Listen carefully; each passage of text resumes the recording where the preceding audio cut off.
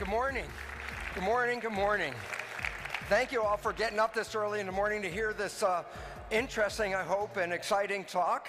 And I want to, before I get started, I want to thank Nancy for the introduction. I'd like to thank Reed Tracy and Louise Hay for allowing me to be here and participate with them in this program.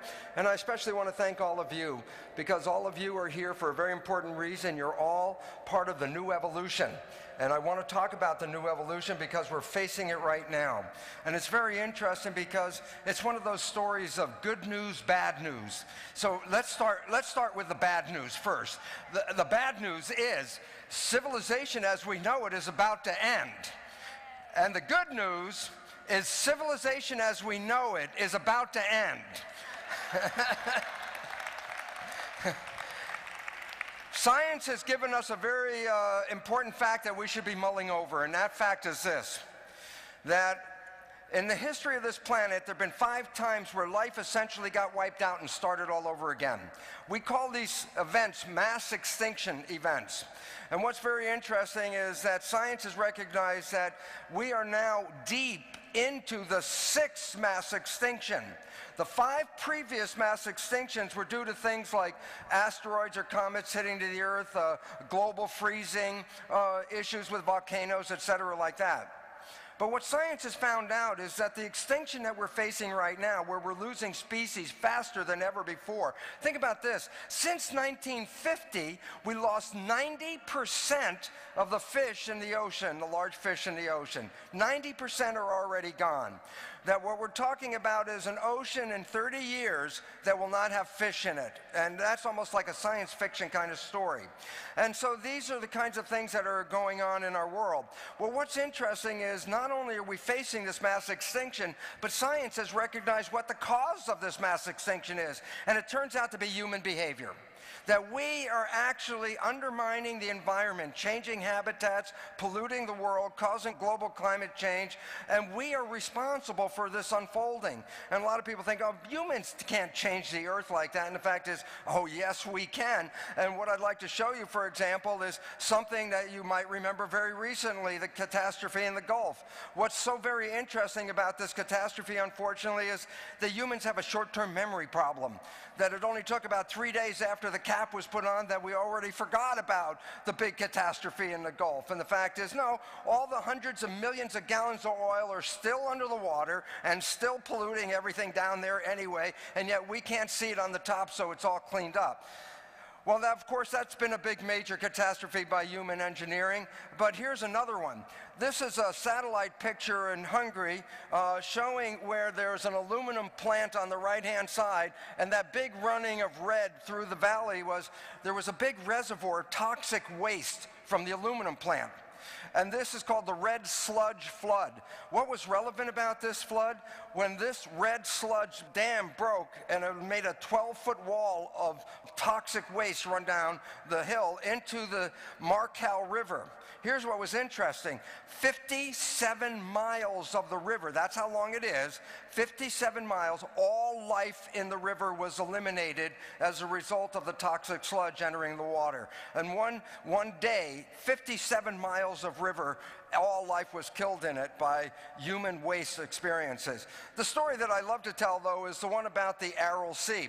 When I was young, I remember in school the mnemonic of studying these seas in Central Asia, and there was called the ABC Seas. It was the Aral Sea, the Black Sea, and the Caspian Sea, and how easy it was to remember ABC. But now I have to tell you, my grandson, when he goes to school, is going to have an easier job because all he has to study are the B and the C seas. And the reason why is the Aral Sea that we're familiar with, like you've seen it up there on the map, here's a satellite picture of where the sea is, but actually this is what it looks like today. The Aral Sea is gone. The entire sea, 5th largest inland sea in the world, disappeared because farmers in Russia diverted the water that was feeding the sea to feed cotton plants in a desert. And the significance, not only did they disturb all the water flow into that, but then with all the toxic chemicals that they put on the cotton plants, all that seeped into the Aral Sea. 16 species of fish that were peculiar or special for that sea have completely been eliminated. They are now extinct. The significance about all this is that the Aral Sea was at one time a source of food for millions and millions of people. It had a tremendous fishing fleet on it. And here's what the fishing fleet looks like today when the Aral Sea looks like that. There's the fishing fleet. And the relevance about that is human behavior has completely destroyed or undid the entire environment for this sea to exist. Now, why is this relevant? Because what we're finding out is these events like this are really causing the demise of our own civilization. And the falling of civilization, this is not the first time this has ever happened. Civilizations have been here before, and civilizations have gone. We talk about the Roman civilization and the disappearance of it. Yes, in fact, there was a Roman civilization just like we have a civilization right now, and it disappeared. Matter of fact, if I go over the history of Western civilization, you can see that there were several major civilizations in the West that have come and gone. 10,000 years ago, we had animism, which is like the Native Americans. Then that gave way to polytheism, like the Romans, the Greeks, the Egyptians. And then those civilizations crashed, and the last civilization before the current one was called monotheism. That's when the church was running the world, and that's when a whole completely different understanding of life. But the church's civilization ended in 1859 when Charles Darwin created a theory of evolution, because people started to buy the truth from the scientists rather than the truths they had been buying from the church. So right now we're in the stages, final stages of something called scientific materialism. This is the worldview that we live in right now. Well, the significance about this is, yes, civilizations come and go because civilizations have a life cycle. Civilizations have a life cycle like humans have. And we can talk about the life cycle of a civilization and put it in regard to time. And we can say that a civilization is born, it matures, and then at some point after maturation, the civilization goes into decline and then dies out. So yes, people and civilizations as living organisms have come and gone. And what's interesting is a civilization is like a human. In other words, the first phase of the civilization is a period of development. This is a period where the people in that civilization are trying out all new ideas about how to live in the world and what's the best way to survive and thrive in their environment. At some point, though, we start to get the idea, we start to know how it works, and then we create a rigidity of our beliefs when we get mature. The civilization is mature, and we get rigid beliefs. In fact, if you look at this, this is almost like a parent and a child. Think about this, that a child is in a stage of development trying out all kinds of new things, new ways of living, exciting things to do in their life. And while the child is in that developmental phase, where's the parent? Well, the parent's in the rigid stage, and that's where the parents say, no, you have to do it my way. This is the way to do it. So there's a developmental period, and then there's a rigidity. But here's the problem. The universe we live in is totally dynamic. Nothing stays the same. It's always changing. So how can you have a rigid belief system in a universe that is continuously changing? What ultimately happens is this. Rigid beliefs lead to challenges because they can't adapt to the ever-changing environment. The challenges then actually provoke a change in that civilization, and ultimately what it leads to is a decline of the civilization, and as that civilization goes into decline, it dies out. Well, what's really interesting about it is this. We are right now in a stage of not just challenges, we are in a stage of crisis. We're in a stage that says this. We are being told we're going extinct. We're being told before the end of the century this is going to happen. Now, the whole idea about this is you have two choices. Sit there and go, wow, let's party like it's 1999, and we'll just go out with the wind like that. Or we can do something. We can make a choice. We can be engaged, and we can change our world. And that's where the change comes from. So we're evolving not out of a matter of choice. We're evolving as a necessity as a result of crises that are threatening our immediate survival. And what's interesting is when you have these crises like that, they're the result of the way we're thinking. And I love a quote from Albert Einstein. He says, we can't solve the problems by using the same kind of thinking we used when we created the problem. So basically what Einstein was saying was this. As we face the problems that we're getting into right now, we have to recognize the thinking we've been living with is the cause of the problems that we're facing. And as a result, we pull out of the old thinking and start to do new thinking. Those people that pull out and start to think in a different way are the foundation of the next level of civilization. Arnold Toynbee, the sociologist, called these new thinkers creative minorities. Another word that's more familiar is new thinkers are called cultural creatives. These are the people that are thinking about the new way to survive into the future. And here's the most fun part. If you're in this audience today, by definition, you are the cultural creatives of the new civilization. Thank you for being in this audience. And when you take these new ideas and we start to create a new world out of them, this is our opportunity to survive. Because if we don't do any changing, we already know where the system is going. And I say, well, what is it that causes or gives the civilization its characteristic beliefs? What is it that shapes the behavior of a civilization? And here's a simple answer. It's quite wonderful. Since time immemorial, 10,000 or more years ago, earliest people in civilization had very basic questions of life. They're called the perennial questions. The perennial questions are, how did we get here? Why are we here? And now that we're here, how do we make the best of it? Well, why this becomes important is this. Now listen to this. The answers to the questions constitute what we call the basal paradigm. Basal means fundamental, paradigm means idea blueprint. So its point is this: whatever answers we accept for the questions shape the character because we build our behavior based on what the answers tell us. And the significance about this, there's two profound points now. Number one, whoever we buy the answers from, they become the truth provider of the civilization. Whoever we get the answers from, we also go to them to seek all the other knowledge that we want to know about the world that we live in. And number two, the answers that we do get are fundamental in shaping the behavior that we live with on this planet, because we accept these answers as the mechanisms of life. Well, the responsibility for all this lies on the fact that we buy these belief systems. And when we buy these belief systems, we create behavior and truth providers. So just to go backwards, for example, let's talk about the previous civilization, which was called monotheism. Monotheism was the culture that lived by the following answers to the questions. How did we get here? Divine intervention. That's the picture on the Sistine Chapel of God and Adam and the two fingers coming together. God infused us with life. Why are we here according to that monotheistic approach? And the answer was, we're here to live out plays of morality. The monotheist belief is this, that this is a way station to someplace better. The other place, wherever that is not here, but it's up there somewhere where God and his firmament's lying around someplace, and they want us to believe in that civilization that living on the earth is just a test to see if you can go to the other place or not. And so basically, we're living out plays of morality. In fact, they so emphasize the spiritual plane that they talked about the earth and the physical realm that we live in as actually deterrents to go to that physical plane. The church used to tell people, listen, it's your material possessions that are keeping you here on the planet, when you basically should be not concerned with the material realm, you should be concerned with the spiritual realm.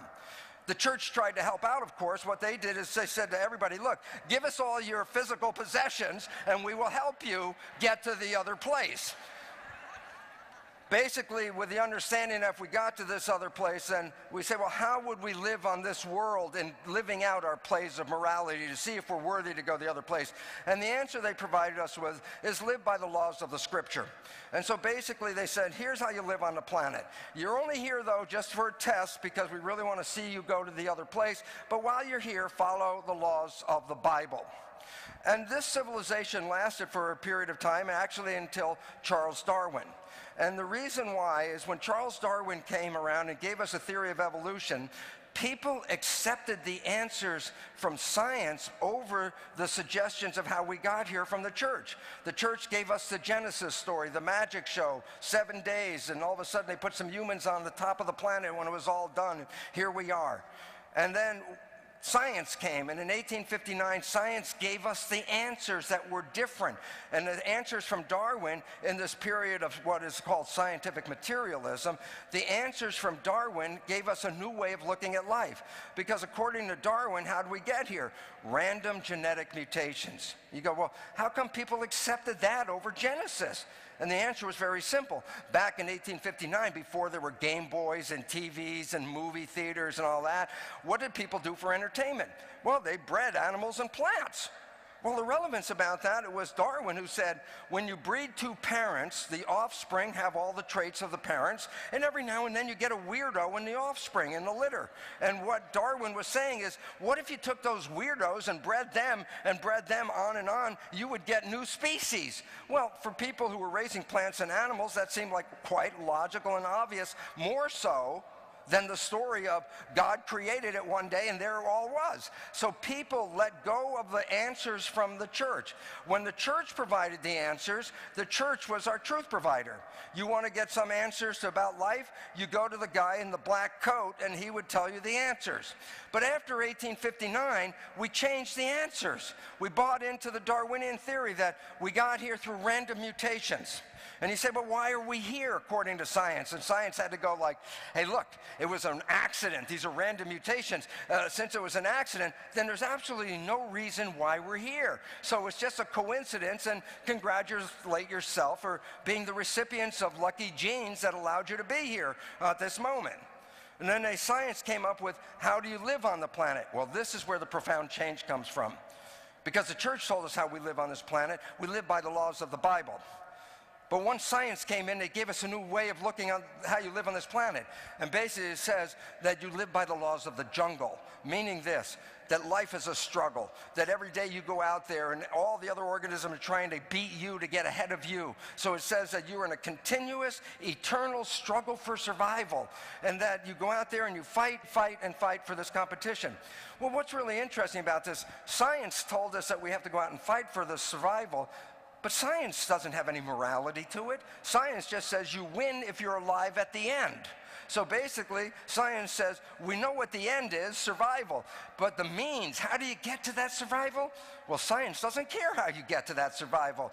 You could use your brain and be somebody like Einstein, you could be Mozart, or you could be some jerk with an Uzi and shoot everybody down. All three of those would be considered winners in the competition. So basically, when we entered the world of science, we lost the world of morality, because science doesn't tell you how to get there except fight and see if you can survive through this competition. Well, the interesting understanding is this. When science took over the basal paradigm, then the truth provider was no longer the church, because the truth provider for a civilization is that entity that gives us the answers. So before, we used to go get our answers to questions of life by going to the guys in the black frocks. Today, we get our answers by going to the guys in the white frocks, because now the scientists provide us with answers, what's true about the world that we live in. Well, here's the problem. When the answers to the questions change, listen to this, it's a fact of life. Every time when the answers to the questions change, the civilization changes to accommodate the new answers and new behavior associated with those answers. Well, yes, we're facing the end of our survival right now. We already know our extinction's written right on the wall. And the reason why, I'm going to tell you right now.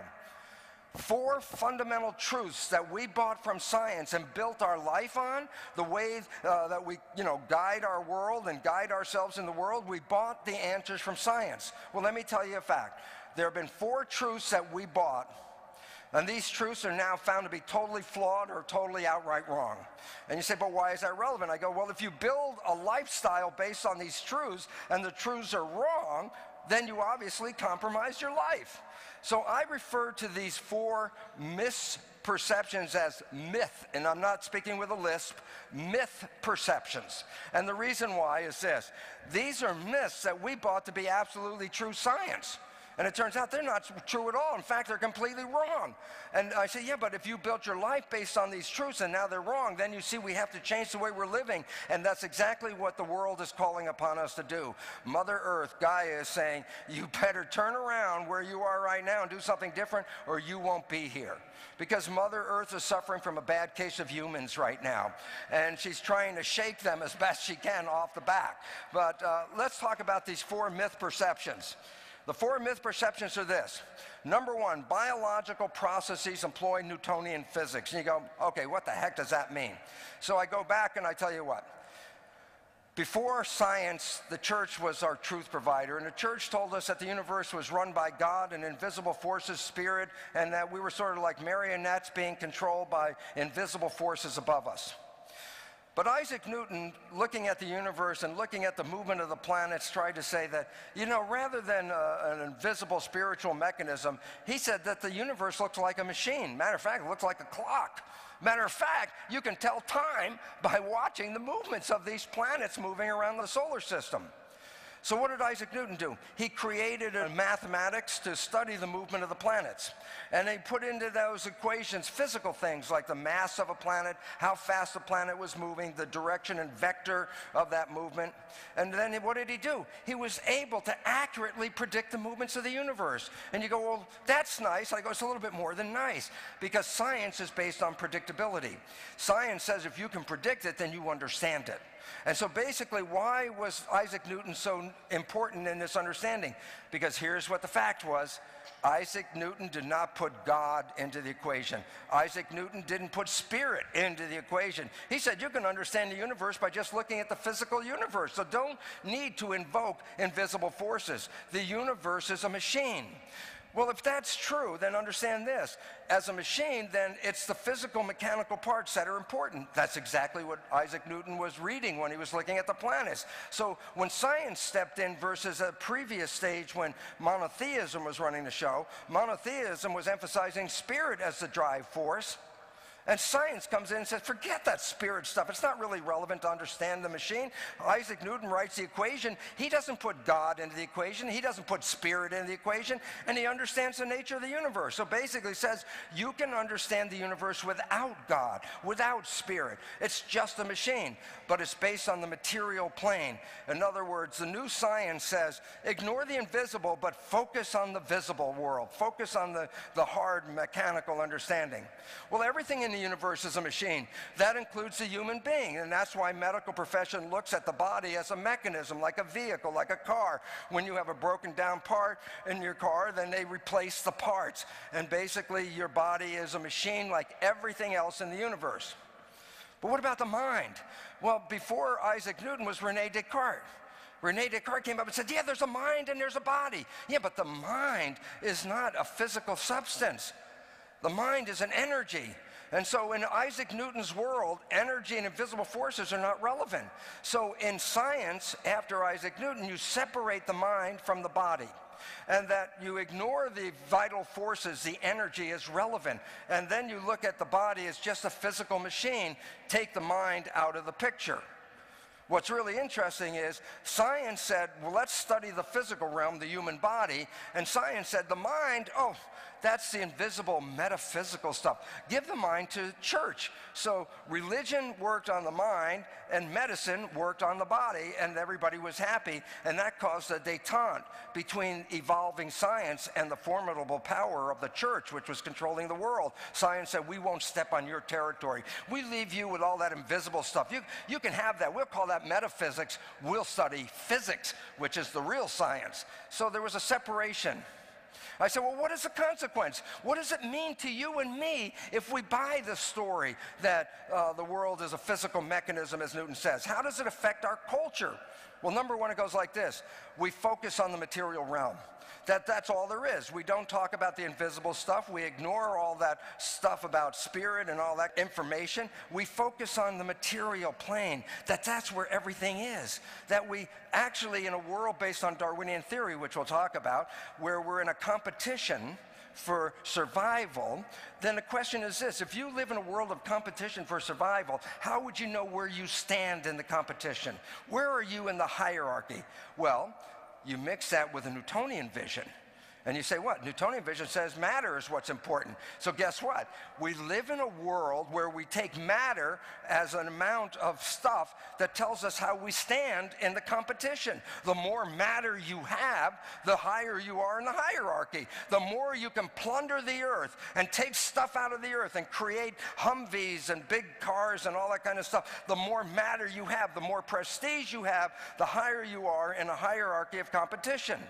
And so what have we done? We've destroyed the planet in order to show how powerful we are with all the material things we got. And that's all of a sudden one of the major causes of why the earth is falling apart.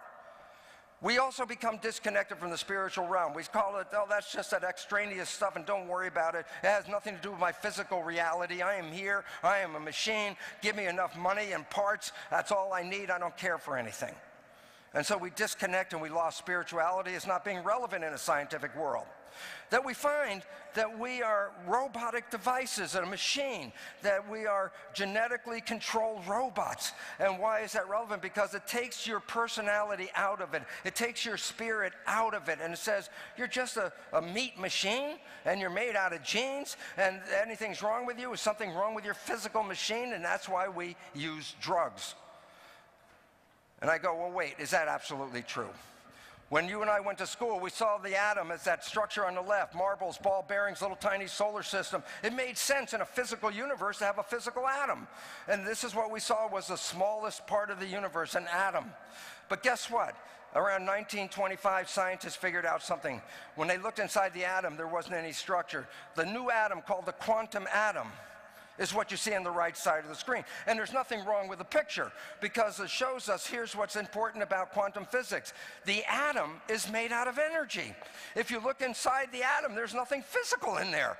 It's basically little nano tornadoes of force fields. So there's nothing physical in an atom. And you go, wait a minute, wait, let me get this right. Atom is not physical. I go, yeah, but don't atoms make molecules? And I go, yeah. But then molecules, the big combinations of atoms, then they're made out of energy too. Yeah, I go, yeah, that's right. I say, but molecules make cells. Yeah, but that's true. So cells are actually made out of energy. And I go, yeah, and cells make us. And what you're looking at are energy beings. It's only the trick of the light that you actually physically see yourself, because it's only the light reflecting off of the energy. And the relevance about this spirituality becomes important because when we talk about physicists and we say, what do you call that energy? The energy that makes up atoms, the energy that the atoms are sitting in. We're immersed in a sea of energy. If you could see it, we'd be like in water of energy. It's all energy all around us. And I say, well, what do physicists call it? And I say, they call it the field. Physicists say the energy is called the field. I say, what does the field mean? And I give you the definition. The field represents invisible moving forces that shape the physical world. I go, the field, invisible moving forces that shape the physical world? Where did I hear something like that before? And I go, oh wait, the word spirit, I know what that means. Invisible moving forces that shape the physical world. And what we're beginning to find out right now is quantum physics and spirituality have come back to the same table and the same plane. We're back to the same reality, that it's the energy that's important. So science and spirituality are coming together at a very necessary time to give us a truth that we are spirit, we are the field, and we are all of that energy all together. I say, what's the role of that invisible force? Well, I'd like to illustrate it with a simple experiment. I take a piece of iron and a file, and I file that piece of iron and I make a little pile of iron dust, which we call iron filings. And I take those iron filings, put them in a salt shaker and sprinkle it on a piece of paper, and I get a random pile of iron filings. And if I throw away that pile and sprinkle it again, I get another random pile of iron filings. Every time I sprinkle the iron filings, just a random pile. But then I do something different. I buy a magnet. And I put a magnet underneath the piece of the paper. Now when I sprinkle the iron filings, look what I get. I get this beautiful structure called the image of the magnetic field. I say, throw away those iron filings, sprinkle it again. What do I get? I get the same pattern. Every time I do it, I get the same pattern. And I say, but where does the pattern come from? And the answer is very obvious. When I just sprinkled the iron filings, there was no pattern. But when I put the iron filings in a magnetic field, when I put it in a field, that's when the structure shows up. So it's matter plus field equals structure. What's the simple point about this is, it's the invisible energy fields that give shape to the material world. You are an energy field, and you're being given shape to your body through your field. You are an energy field. And the relevance about that is then we're all part of that big thing called the field, the energy of all that is. You are part of God. You can never be separated from God. You are all that is. That's what the whole point about it. And as much as you were disempowered a long time ago when the church said you couldn't get to that spirit, you couldn't get there without them being in the middle, guess what? The same thing happens today in science. Because science, the medical people tell you, guess what? Your health is a physical issue. It had nothing to do with you. And the fact is, it has everything to do with you. It's your field. It's your belief, your thoughts, your energy that shape your physical body and your life. And both science and religion took away something that we innately had and then sold us back a shoddy copy. We never got as much spirit from the church as we already had to begin with. We don't get as much health from health care as we already have innately available to us in the first place. It's time for us to re-empower ourselves. And it's interesting because here's a quote from my friend Albert Einstein. And he said, "The field is the sole governing agency of the particle." What is the particle? Matter. So what is the field is the sole governing agency of matter. In other words, when you look at this physical world, when you look at yourself in the mirror, when you look around at the universe that we live in, it's really the energy field that gave shape to that. And we have to honor the field because we left that out of the equation in a Newtonian world. So I go back to Newtonian physics. I say, yeah, that's the one with the body only. I say, what about the mind? I go, not in Newtonian physics, but guess what? In quantum physics, the mind not only shows back up as an energy field, but more importantly, the mind is put back in its top order. It's above your body. It's your mind that controls your body. Matter of fact, go back to Albert Einstein's quote. The field is the sole governing agency of the particle, or in this case, the mind. The mind is the sole governing agency of the body. That is the physics of the whole story. And when you understand the nature of how you control your mind, that's when you understand the nature of how to control your life. It's all in your mind. And I go, well, that's real interesting because quantum physicists in 1930 had an understanding of that. This is a quote from Sir James Jean, one of the founders of the quantum theory. And in 1930 he wrote, listen to this, very simple. The stream of knowledge is heading towards a non-mechanical reality. The universe begins to look more like a great thought than a great machine. He goes on to write, he says, mind no longer appears to be an accidental intruder into the realm of matter. We ought to rather hail it as the creator and the governor of the realm of matter. So in other words, according to quantum physics, the world exists because of your mind and the field that you generate and your consciousness from it. Another physicist at the very same time wrote, it is difficult for the matter-of-fact physicists to accept the view that the substratum of everything is of mental character. It's basically said the universe is a mental field experiencing itself as a physical reality. More recently, just a couple of years back, in the journal Nature, now that's one of the main prestigious journals of science, there was an article by a physicist, Richard Conn Henry. The article is called The Mental Universe. I don't need you to read the article. You know what? I just want to show you the last two little short sentences. This is right out of the article. The universe is immaterial. It's mental and spiritual. Live and enjoy.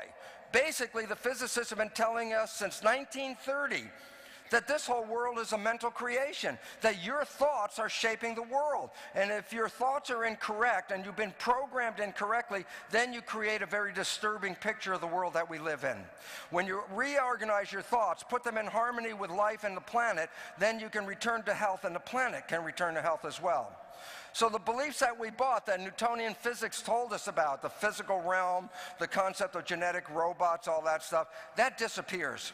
Because the new truth is quantum physics. I say, if you live into the world of quantum physics, the one we're moving into, how would I change the behavior with the new belief system? And here's what it comes out. If you live in the world of quantum physics, number one, recognize this. There's a unity of polarities. It's called holism. Yes, there's male and female, but in the world of quantum physics, there's a unity of that understanding. That there's a world of conservatives and liberals, yes, but in that world of quantum physics, all of that is in the same world as well. That we live in a world of what appears to be dualities, and yet the fact is, all the dualities are in the same world. Everything is part of the same world. When we start to recognize this, then the polar activation that causes one person to go against another person disappears in a world with no polarity. And this is what we have to understand, that we're all part of one thing called holism. That we have to accept that the invisible forces are shaping the world that we live in. While we keep looking at the mechanical unfoldment of life, we have taken our eyes off of the thing that was most important. It's the invisible stuff. It's your thoughts that shape the world. It's how you are thinking that creates your biology and the life that you are experiencing. And then we have to recognize this, as the physicists have told us, it's right in the physics. Your consciousness is co-creating your life. You are not a passive victim in a world gone out of control. You are an active creator. But unfortunately, you've been creating for other people's belief systems. Now it's time to get the beliefs back and create from a new foundation, a new ground of how truly powerful you are. Because each one of you is a spiritual creator of the life of which you are experiencing. Myth perception number 2. A belief that we've been living by is the belief that genes control our biology. This is that story ever since 1953. We bought it. I remember 1953, the day that Watson and Crick discovery was reported in the newspaper. The entire front page of my newspaper in New York, big block print letters right across the entire page, secret of life discovered. That the DNA story filled in the last piece of the material universe and said, you are coming from your DNA. Your DNA contains your traits, your characteristics, and determines the character of your life. And we bought into that belief system. And I said, yeah, but what's the relevance of you buying into the belief that genes control your life? Well, here's the number one big issue. As the Life magazine article illustrates, were you born that way? What does it say? It says that your traits, your behavioral traits, your emotional traits, your physical traits, all these traits are controlled by genes. Well, why is that relevant? Well, first of all, it's not controlled by you. It's controlled by genes. I say, yeah, but where did the genes come from? Well, they say, oh, at the moment of birth, some genes came together in that egg and sperm and created your life. I go, well, as far as you know, did you pick these traits, these genes? As far as we know, no. I say, yeah, but if you don't like the traits that you got, that you have cancer running in your family, Alzheimer's running in your family, diabetes running in your family, and these got these genetic traits, and I say, did you pick them? You go, no, I didn't pick them. I say, can you change them if you don't like them? And they go, no, I can't change them. Well, wait, you didn't pick the things that control your life? You can't change the thing that controls your life? What does that make you? It makes you a victim. You're a victim of heredity. It's sort of like, well, listen, it's just running in my family. Now I have to live with it. You know, my father died when he was 51. My grandfather died when he was 49. I'm 52. I think I'm over the limit already. I should expect to die any day now. And this is the belief that we hold. We hold the belief that we are held captive and victim by our own genes, that it's running in the family. When you buy that, then what does it mean? What does it mean in the world that we live in if you buy that to be absolutely true? It means this. Number one, genes control your life. That you have no control. You are a passive victim inside a vehicle that goes awry if something goes wrong with the system, and you had nothing to do with it. Number two, that genes determine an organism's value. How many times have you heard, oh, that person comes from less powerful genetic stock. You shouldn't go out with that person. He comes from a different genetics. And what we start to recognize is that we start rating people based on their genetics. Why? Because genetics are the physical character trait controlling elements that we were provided with. Okay? And then we also then believe that we are victims of our heredity because we didn't pick the genes as far as no, can't change the genes. Genes control who we are, and therefore I'm out of control. I am not in control. You have been programmed to be victims. People told you it's the genes that did that. You had nothing to do with it. Yeah, but when you believe that, what does it do to our world? What does it do to the population when a population believes that the genes control their lives and they have nothing to do with it? It makes them irresponsible. We become irresponsible. Why should I even care? The genes are already screwed up my life and it's already over. I just might as well enjoy the rest of it and go out the door. But there's a problem. When you buy that you're a victim, what do you need? Think about it. What do you need if you're a victim? You need a rescuer. And when you have a rescuer available, then you have to pay that rescuer. And when you pay that rescuer, they're there to what? Help you get out of the problems. And I want to tell you something. If you just look at the current situation, in the United States today, we pay twice as much money for health care as almost all the other nations in the world, and we have about the sickest population that exists on the planet. So right away, there's a disconnect between how much money you pay and how much health you get. As a matter of fact, the more money you pay, the less health you get. Maybe that's a little insight and secret you should be looking at as to how you get away with this issue. But we bought it. We bought victim. I'm a victim. I can't do anything about it. Well, guess what? They did the Human Genome Project. It was the last project in biology because they figured we know how it works. The genes control it. All I need is a list of genes. If I get a list of genes, then what I can do is I can have a patient come in the office and say, yep, you got a problem, but I can genetically engineer you with some new genes. Somebody comes in the office and said, you know, I don't sing very well. Do you happen to have a Mozart gene in that cabinet? You can give me a Mozart gene.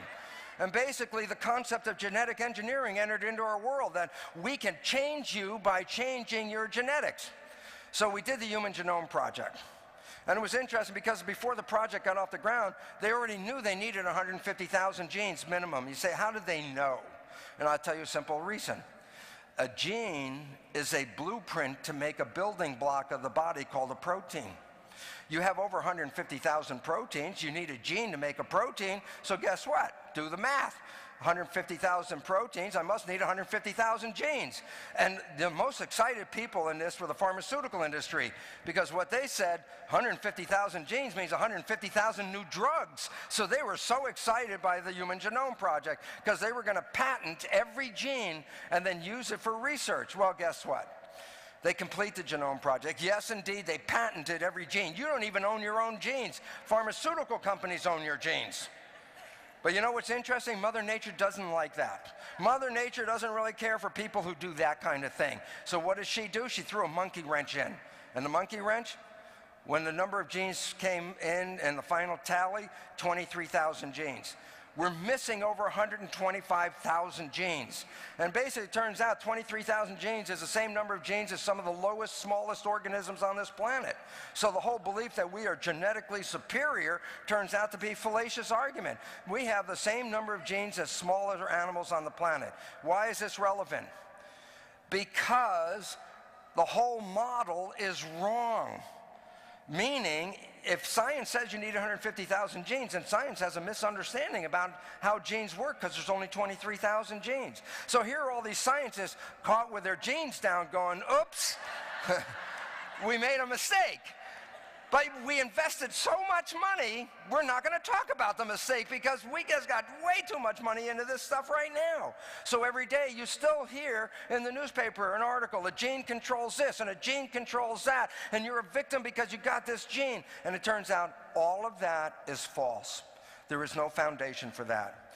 That it's a completely new science. The belief that genes control life led to the belief that the nucleus of the cell is the brain of the cell. You say, well, what's the connection? I go, the genes in the cell are almost all in a structure called the nucleus. If the genes control life, then the nucleus represents the control center of life. And so we bought the belief, and it's in the textbooks right now. The nucleus is the brain of the cell because that's where the genes are that control stuff. I go, interesting story. What I say is I remove the brain from an organism, and guess what? As expected, the organism dies. And I go, wait. How about if I go into a cell and remove the nucleus, because the nucleus is the brain? This is a process called enucleation. I did a lot of this in my own research. And I say, well, what happens when you take out the brain of the cell? And the answer is nothing. The cell stays alive, the behavior is unaffected. Many cells can live for 2 or more months with no genes in it. So the belief that genes are controlling life is a total fallacious argument. Genes control nothing. I'm going to give you a fact. Genes are blueprints. They are absolutely blueprints. Why is that relevant? So I say, go to an architect's office. She's working on her blueprints over here, and you lean over her shoulder and you go, excuse me, are the blueprints you're working on, are they on or are they off? And she'll look at you like, what are you talking about? There's no on and off to a blueprint. Precisely. There is no on and off to a gene. A gene is a blueprint. And all the years you have bowed down at the temple of genes controlling your life when genes had no control. Genes can't control themselves. Genes have no self-actualization. Genes have no on, genes have no off. Genes have no awareness of what's needed, why it's needed, when it's needed. Why is this important? Well, you live in a whole world that says genes control everything, and it turns out genes control nothing. You control the genes. It's your mind and your perception that cause the genes to be selected, activated, and you can rewrite every gene in your body. You can create 30,000 variations of every gene in your body by the way you live your life.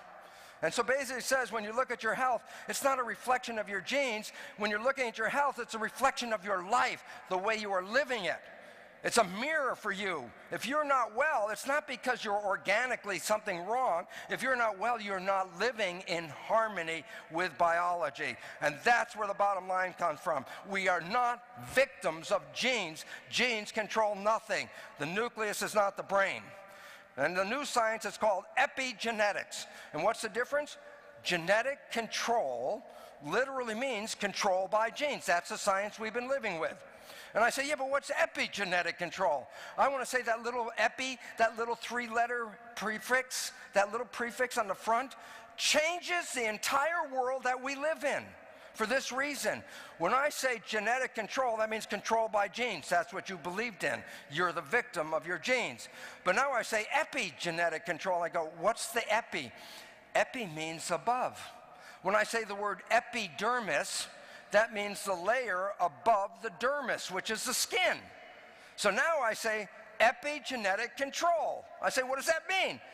Control above the genes. Yes, the control is not in the genes. It was never in the genes. The control was in your perception of the world. You change your perception, you change your genetics. You change your belief, you change your health. That's the basis of what we call the placebo effect. It was just that you believed you were going to get well and you got well. You changed the genetics. And while we focus on the placebo effect, this is the error. Why? Because we only talk about, oh, a positive thought could help heal me because I could take a sugar pill, and if I really believe that pill is what's going to heal me, I will take a sugar pill and I will get healed. And everybody goes, yes, yes, oh, placebo effect. I go, that's right. But then I want to tell you what you have to understand because most people are not aware of it, and I have to emphasize it more profoundly.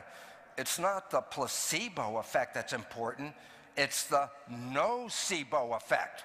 You say, what's a nocebo effect? I say, oh, that's when you have a negative thought. And a negative thought can kill you and make you sick as much as a positive thought can heal you. And why is that relevant? Because psychiatrists and psychologists tell us 70% of our thoughts are negative and redundant. So what does that mean? Every day you're going out with thoughts that are undermining your health. It was your thoughts that undermined your health. Change your belief system, epigenetics, and you will rewrite the genetic expression of your life. You're not the victim of your genes. I go, this stuff that I had in my book, Biology of Belief, is now coming out into the public. There's an issue of Discover magazine, the title article, The New Genetics. DNA is not your identity. Yes, it was epigenetics. It says your DNA is not who you are. You can change your DNA just by the way you live your life. More recently, just in January, Time magazine comes out with a cover story, Why Your DNA Isn't Your Destiny. It's a new story of epigenetics. We are rewriting a belief system that has hobbled you and limited you and led to you actually getting sick. Because if your mind is creating the recognition or reading of your genes, what if I feed your mind that you have a cancer? What if I feed your mind that you have Alzheimer's running in your family and you could get that? And the issue is, That's all it takes to create Alzheimer's and cancers, is the belief of Alzheimer's and cancer. It turns out only 10% of cancer has any hereditary linkage at all. 90% of cancer is lifestyle and the way you're living. And it's interesting because they recently were doing a study of kids adopted into a family with cancer. And what was relevant? They found that the adopted child would get the cancer with the same propensity as any of the natural siblings. I go, yeah, but what's interesting? It's like, oh, what's interesting is the child has completely different genetics. It was coming into the family and learning the behavior that caused the cancer, not the genes that caused the cancer. And that says, then if you change your belief, if you have cancer, what can you do? And the answer is spontaneous remission. All you need to do is change the power of your belief to rewrite your genetics. That's the placebo effect. So I go, okay, myth perception number 2. I go, what is the consequence of that? Well, I said, that's the victimization story you bought. I go, yeah, but that's when genetics control. But how about if epigenetics control biology? It changes the way we live on the planet. Why? Number 1, it's the mind that controls the genes. You can create 30,000 variations of every gene in your body just by the way you're thinking. So that means you are the powerful one. You're the one that's shaping the genes. That you have personal mastery over your life. You're not a victim of forces outside of you. You are creating the life, unfortunately with the help of others who have given you information about your life that you bought. Now it's time to take back the power, because you can change your life, you can create health and harmony when you understand the nature of the mind and how it works, because that's where the power comes from. And then, unfortunately, I have to tell you this is, people don't want to hear this part, but the part is this: when you understand this new biology, then you understand the need for personal responsibility. Why? You are personally creating your life with your thoughts. And therefore, rather than blaming our issues on genes, family, environment, and all that other stuff, it really comes down that we are the ones that are personally responsible. Now, this creates a problem for a lot of people, because I tell you, I say, yeah, but guess what? Your whole life you were controlling it yourself. And people say, well, they go back over their lives and they go, man, I don't want responsibility for that. There was so much sickness, illness, and so much rage and so much problems. It had to be the genes. It's not me. And then I say, no, it's you. And then a lot of people say, I can't buy it. And what happens? Immediately, what do they provoke in their mind? Guilt, shame, victim, blame. And they start to say, I can't go back and own what I did in my life, so I'm not buying your new story. And now I'm going to tell you, guess what? The past is irrelevant. If you didn't have the knowledge of how it worked, there is no such word as blame, victim, gain, the shame, guilt. None of those words apply. If you didn't know how to drive the vehicle, I can't blame you if the vehicle doesn't work right. It's the driver education we need. So the reality is this: history is irrelevant, but the future is now yours. The future is when you understand how this works. Now from today forward, you have responsibility. You have no responsibility in the past. You didn't have any awareness of how it worked. So now it's a change of the way we live in our world. Myth perception number 3, evolution is a random process. Well, where do we get that idea? Well, from Charles Darwin's theory, which is now called neo-Darwinian, the new version of Darwinian theory based on molecules and genes. And there are only 2 steps in evolution: A, random mutation, followed by B, natural selection. The step A, random mutation, means this: when the cells are dividing, sometimes they make an accident in copying the genetic material, and that causes a mutation. And so it was an accident, it wasn't an intention. So I say, well, how do these mutations occur? Just an accident. Well, if that's an accident, then that means something about how we live on the planet. Because I say, then why are we here on this planet? And it says there is no purpose for our existence on this planet. It was just a bunch of accidents. And then all of a sudden, what's our relationship to the environment? It says, no, we're not connected to the environment. We just happen to grow up in the environment, but we're not connected to it because we got here by accident. That, my dear friends, is the fundamental problem that we're facing on the world today. Because we've undermined the environment and we're destroying the ecosphere. And the ecosphere is what gave rise to us, not by accident, but by intention. We didn't get here by accident. We were programmed to be here for a very specific reason.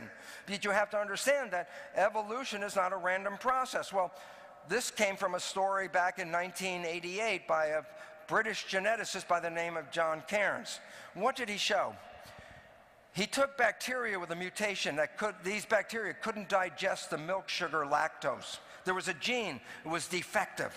And they take these bacteria and they put them in a petri dish, and the only food they put in the petri dish is lactose. Well, if you're one of those bacteria, you say, thanks, but no thanks. I can't digest this stuff. Here I am in a desert of lactose. I can't use this stuff. And then you think, okay, well, the cells won't grow. They can't grow because they can't get the nutrients out of the lactose. They can't divide, they can't replicate, they can't grow. And yet what he found is on all the petri dishes, cells were growing. He said, how did that happen? And here's what he found out. In a stressful environment, listen to this, in a stressful environment, an organism will selectively alter genes that are associated with the stress. Anything that is particularly connected to a stress, the system will try to alter the genes to eliminate the stress. So what was the point? Bacteria mutated the bad gene back into a good gene. But it didn't just mutate everything. It actually picked which gene it wanted to mutate. The most primitive organism on the planet can select which gene it needs to modify, to mutate, to accommodate the environment. You say, wow. Well, in other words, the organisms didn't have random mutations. They have what are called adaptive mutations. And you go, well, does that apply to us? It says, of course, it applies from bacteria all the way up to the top. And you say, you mean I can cause a cancer because of a stress in my life? And I say, that is the cause of cancer. And basically, I'll give you a real interesting one. Think about this. The thinking part is fun. We live in a world that's not equal for men and women. Women get the short end of the stick in this world. And the idea is for many women, they go, man, I wish I wasn't a woman in this situation. I could do much better. And I say, be very careful what you wish for. Because you can actually cause breast cancer and eliminate that part of you that made you that woman in a world. Now all of a sudden you find, guess what? Now I'm not a woman in the world anymore. I am a person in the world, but it wasn't what you were looking for. And yet the stresses result in the illnesses. The illnesses that you get are not accidents or coincidences. And what I love about this, where did I first read into some of this stuff as a scientist? Where did I come and read into this? Louise Hay's book called You Can Heal Your Life. The illnesses in the back of the book are not coincidences. The illnesses are connected to the way you are living. So all of a sudden it says, yes, your body and your health is a mirror of your perceptions and your responses to life. You don't like what's happening in the body? Don't change the body. Change your perceptions and your responses to life. So all of a sudden the concept that evolution is a random process turns out, no, it wasn't random. We adapted into the situation. I say, yeah, but what does that mean? Well, and that means then every organism that is in the environment didn't get there by accident. Every organism that's in the environment got there to adapt to an existing situation. Nature introduces organisms into the environment to keep harmony and keep balance. When an environment goes out of balance, what does nature do? Put another organism in to bring in the balance again. But inevitably that will lead to an out of balance, and then another organism comes in. But every time nature introduces another organism, she introduces a more powerful, more intelligent organism over the evolutionary process. So the significant understanding is this: we didn't get here by accident. We got here as a direct purpose of keeping harmony and balance in the environment. The Native Americans knew this from day one. They say we were here to tend to the garden, that we were here to take care of the planet. And then I say, and look what we did to the Indians. We killed the Indians, and now we killed the planet. And this is the issue that there's still some time to wake up. Unfortunately, thank God, we still have the Native Americans and other indigenous people around the world still here to tell us how to live on this planet, to how to get back into harmony with the environment and become a partner with nature. That in this process, nature didn't just make another organism, but nature made more intelligent organisms. And she did that for a very important reason, because it gets to the stage of humans. I say, yeah, but look at the awareness we have. You say, what was the function of this awareness? Just to flaunt it and say, look how smart I am. Look what I got on my SAT exam. No, nature doesn't care about that. Nature wants to know this. With the awareness that you've been given, can you create a way of life that does not destroy nature? That's all it was about. It says, can we live here with a small enough footprint that we don't destroy the garden? It says, can we live here with technology that supports us? The issue is, you look at the technology we have, and you find it's the technology that's undermining the environment. We are completely in the wrong direction of our evolution. We should be going out there every day to find how to live on the planet without destroying the planet in which we live. That is our primary mission and directive. That we evolve through community. We evolve through technology. A lot of people say, oh, technology's the problem. Look at television, look what it did to the people. And all the different technology, and go, here's the point. Technology is not the problem, it's how you use technology where the problem comes from. And in other words, that's our operating problem, not the technology's problem. Technology is necessary and helpful. In fact, here's an interesting point. When you look at yourself in the mirror and see yourself as a single individual entity, that's a misperception. You are a community of 50 trillion cells. So when I say me, I'm actually talking for a community of 50 trillion cells. What I want to tell you about that community, number one, is this. They created technology that even humans can't create right now. The cells in your body have created a technology to control their environment. We filter the air, we filter the blood, we take care of the system, repair all the damage, and reconstruct the whole thing. How does that happen? Cells were intelligent. They used their awareness to create a technology. If we could only emulate the cells, then we'd have a greater opportunity of surviving on this planet, because they've been here for millions of years, and they certainly have a lot to teach us. Myth perception number 4, the last one, and this is unfortunately the most important one for right now, because it says that evolution is driven by a survival of the fittest. It was a mistake on the part of Charles Darwin. Charles Darwin built a story on a principle by another guy called Thomas Malthus, who actually had a school of thought called, listen to Thomas's school, it was called the School of Pessimism. So that's not really a school I'd like to probably enroll in, but he had a lot of followers. And what was his pessimistic school all about? Thomas Malthus said this, very simple fact. He said, plants don't grow or outstrip the rate of growth of animals. Animals reproduce and double their population all the time, and plants can't do that. And he said, well, what's the point? The point is this. If the animal population keeps doubling and the plant population can't keep up with it, what will inevitably happen? And then the inevitable is there'll be more animals than there are plants to feed the animals. Oh, well, then what will happen? Well, then there'll be a struggle and a fight. Who's going to get that food? So basically, Darwin built a whole theory of evolution that said we are in a perpetual eternal struggle to try to get the food to survive by competing with the others and defeating the others in a win-lose battle. And this is the nature of the world that we live in. That says, yeah, I deserve to be successful because I'm higher on the evolutionary scale. I'm more fit than those people that don't have food. That's the belief system that we walk on. And it's all based, again, but now not on the random mutation, but on the second one, natural selection. In other words, when you get a mutation, the question is, does the mutation enhance your ability to survive, or does the mutation compromise your ability to survive? Why is that relevant? Well, we won't know until you go out and do what? Compete. And when you go out in that competition, that's when we're struggling for that survival of the fittest. And that's what the whole theory is based on. So the survival of the fittest, what has it done for us? It says that evolution is driven by an eternal struggle, so that your life can't be easy. If you're out in the world, you're always going to be fighting and fighting and fighting to stay alive. Number 2, the fear of losing is what causes competition. The competition leads to violence, and the violence leads to war. And so basically it says what? We get into war and violence and compete with each other because of the fear that if we don't kill them, we won't be enough for us. And we built a whole world of conquerors beating the other people with so-called less genetics, that's what they claim, and therefore we built a whole world of on a struggle and a violent competition. And the competition that we're in is a struggle based on a winner and a loser. All the competitions we're in, there's a winner and there's a loser. That's a Darwinian perspective. What's really important is if you understood the nature of the definition of competition. Listen, here's what the original definition is.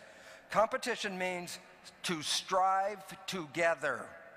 to strive together. That means if people are competing, yes, there's somebody's going to win the race, but that person that's winning the race is causing number 2 to try harder to win the race, and number 3 to try harder. Competition causes everybody to try harder, and yet we look at it, who won and who lost, and that wasn't what the point was. And so there's a new understanding, and this is an article, again, out of Nature by Timothy Lenton. Gaia and natural selection. Let me just tell you one sentence. That's all I need to show you. One sentence. Evolution is based upon species cooperation. Evolution is cooperation, not competition. Before humans were here, there was a cooperative thing called the garden. But since humans have been here, we've destroyed the garden. Because why? We're the only ones that are not cooperating with the world. And that is why nature is very much set upon us either learning our ways or eliminating us from the competition game by getting rid of humans on this planet. That's where we are right now, and that's what we're facing right now in the world that we live in.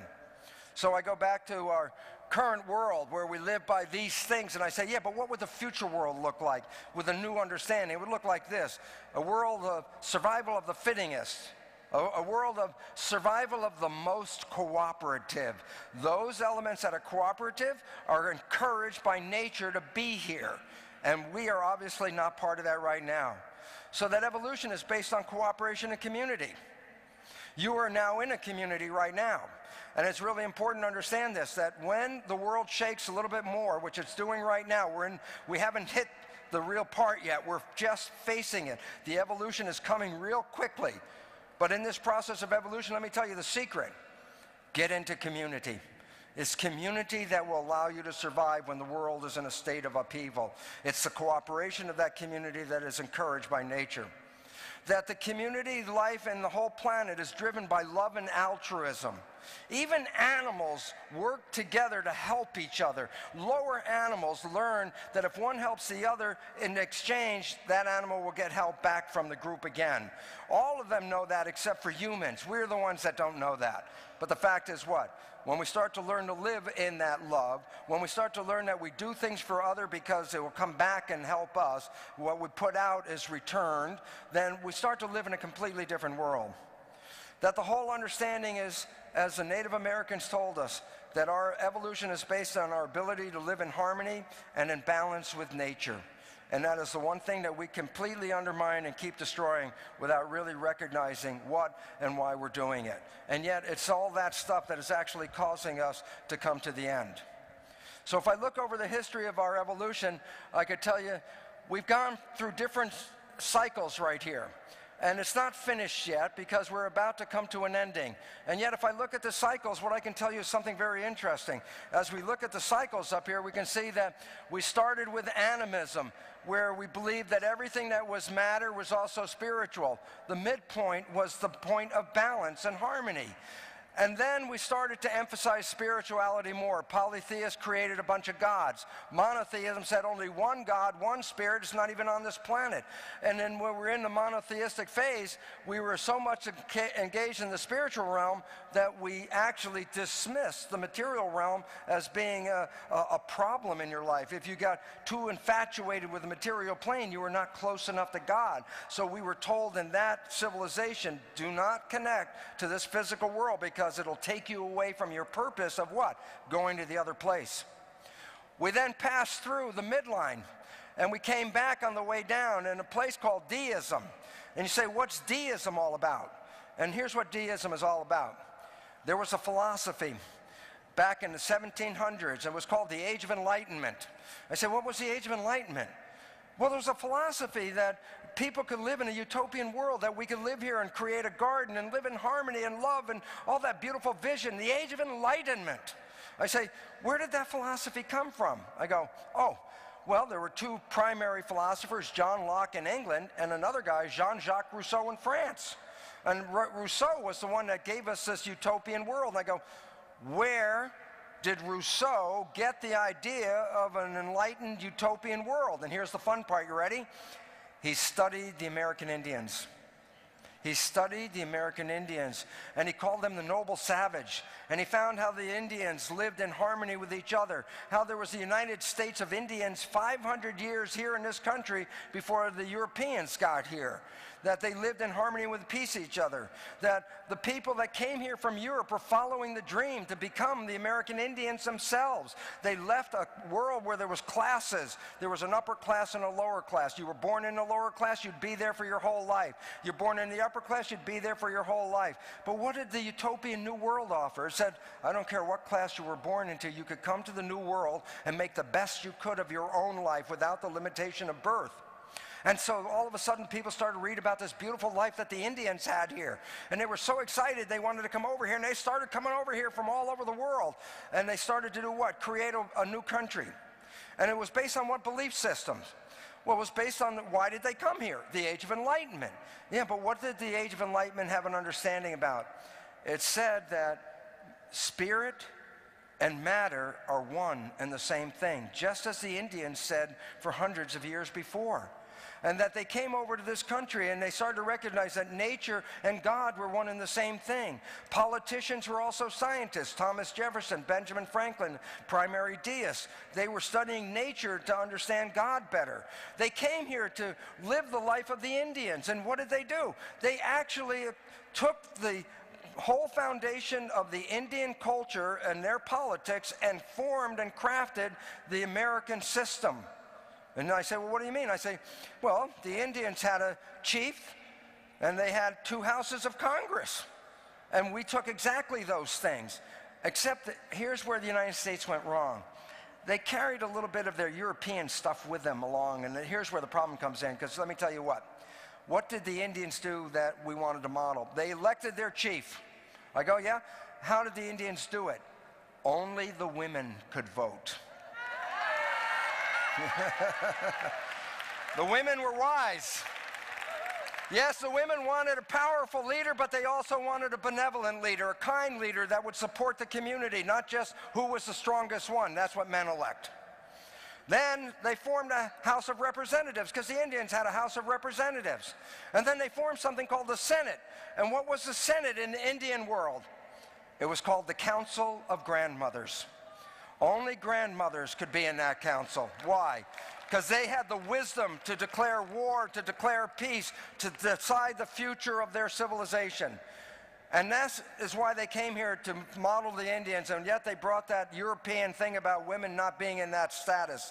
And they created almost an Indian nation, but the failure of handling the understanding about the power of women, the power of wisdom that women hold, the power of community that women represent, was left out of our government. And the leaving it out of the government left us in a continuous warring world where we elect chiefs that support war. And that's where we live today. And yet, we really have to come back to understand the Native Americans, for the simple understanding was this. The Native Americans were the ones that understood that nature and God were one and the same. That in fact, let me just add this while I got the platform for a second, because we're entering a Tea Party time. And the Tea Party people are the ones that say to us that this is a Christian nation, a theocracy. And I want to tell you something. They never read the Declaration of Independence. They didn't even read the first sentence. Because in the first sentence of the Declaration of Independence, it says, this nation was created in the name of nature and the God of nature. What does that mean? Nature is Mother Earth. God of nature is Father Sky. This is exactly what the Indians lived by. We lived here from Mother Earth and Father Sky, and yet we left the mother out of the equation. And now we're destroying the mother of our own foundation, and this is why we're facing our own extinction at this point. It's time for a change in our belief system, bring the science back in, and I say, okay, we can plot where this has been. We went into the spiritual realm with monotheism. We came into balance with deism. This should give you a few names again. I mentioned a couple. Who were the deists? George Washington, Thomas Jefferson, Benjamin Franklin, John Adams, Thomas Paine, and the list goes on. This country was founded by deists, and this is important. Why? Because the new science is the science of deism. The new science that says there's a spirit and there's a material world. You cannot separate the two. They are one and the same. But we left the balance point because at this point in 1859, Darwin gave us the scientific theory, and that's when we started to realize that bodies were composed out of DNA. And we hit the bottom of materialization in 1953 when we said, I know who you are. You're a genetic automaton. Genes control who you are. You happen to be like a backseat passenger in the vehicle of life, and you're sitting in the back of your own body going, geez, I wish it would go left, and sometimes it goes right. That's when you have to figure out you're not even in the front seat driving the vehicle. But the important understanding about this is that's where we were in 53. But look what happened when we hit around 2001 when the Genome Project was introduced. You say, well, what was happening? We started to go toward more spirituality. I said, how do you mean? How do I know that? And here's the point. By the time the Human Genome Project was done, listen to this fact, more than 50% of the population would seek an alternative, complementary, integrative medical healer over a conventional allopath. And why is that important? Because all of that is energy. All of that is spirit. That's the new healing mode. And we're moving out of the concept of being a physical, mechanical body and moving into the new realm of that you are a spiritual person enjoying a physical reality. And that when we understand that, you'll understand how your spiritual reality is giving you your biology and the world that you live in. So I say, so where do you think we're going? Where do you think the next dot on this little map is going to find itself? Guess? Okay, if you can't guess, we'll see where it's going. Back up to the midline. We're going up to the balance point, matter and spirit. We're going back to the understanding of the Native Americans who told us we were here to tend the garden, that we're here to live in harmony with nature and with each other, that this whole planet is a garden and we should be experiencing it as such without having destroyed the foundation upon which we stand. A new belief system is arising. The answers to the questions, how do we get here? As the Indians said, we got here from the physical character of Mother Earth blended with the energy and spirit from Father Sky.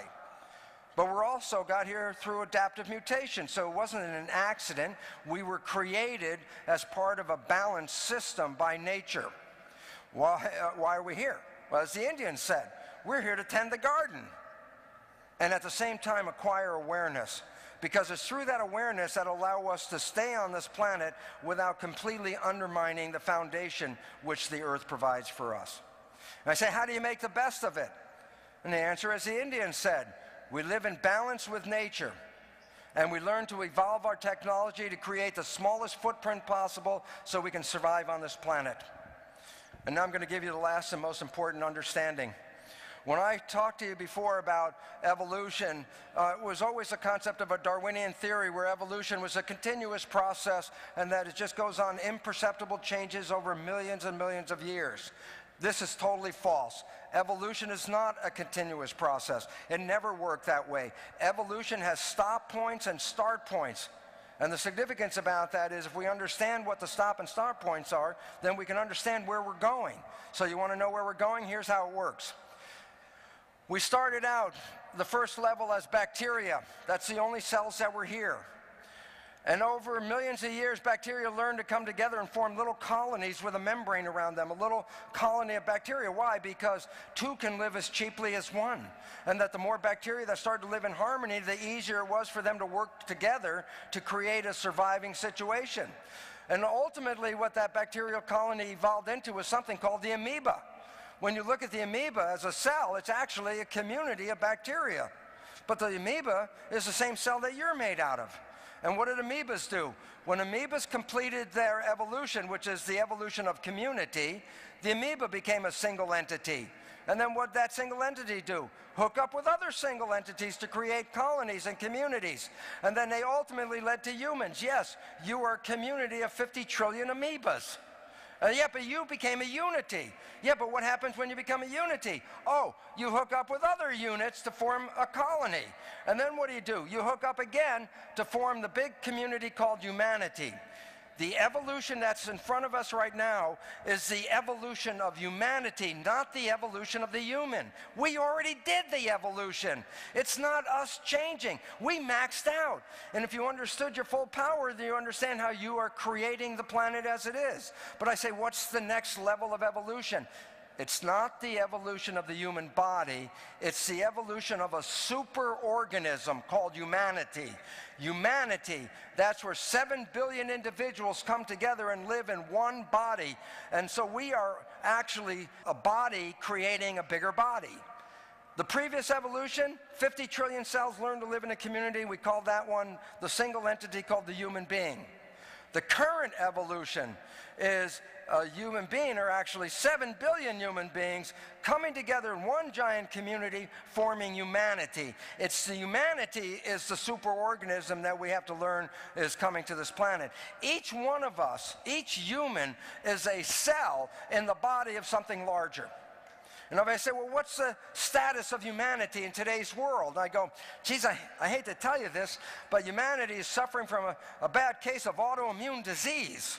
I said, what does that mean? Well, autoimmune disease means self-destruction. When you start to have cells in your body fight with each other, it undermines the system and you get autoimmune disease. And when I look at humanity, I say, yeah, we're facing autoimmune disease because the cells, the humans, are still fighting with each other without recognizing we're all part of one living organism. When we understand this truth, then there will be a new world. And it's happening right now, and it's happening very fast. And it's falling apart. So let me just leave you with this last couple of minutes and say this. The world as we know it is ending. And this is a good sign, because if it doesn't end, we're going to go extinct, because that's already a given. The systems are falling. The economy is crashing. Governments are crashing. Academia is coming to be useless. Healthcare is essentially useless. In a sense, the amount of money and amount of sickness. All the systems are falling down. What I want you to recognize is do not be afraid when the system is falling down for a very important reason. If it doesn't fall down, we're going to die. So basically it says this. We are in a stage of creating a new world based on new beliefs and the ones that I've mentioned right here. But how can you do that? Not with the existing systems. The existing systems are the cause of the problem because they're carrying the old beliefs into the future. What we need to do is recognize the existing systems crash. And when the existing systems crash, then we are building a new world and a new evolution. And you are the cultural creatives who are thinking your way into a new, more sustainable, more viable future than what we have. So keep up your work, keep up your exercises, and do not lose your faith and your hope, because we are on the path of the greatest evolutionary event ever seen on this planet. The convergence of all humans into one living system to share the garden that God gave us. So thank you, and Godspeed on your destination. Thank you very much. Thank you. Thank you very much. Thank you. Thank you so much. Thank you.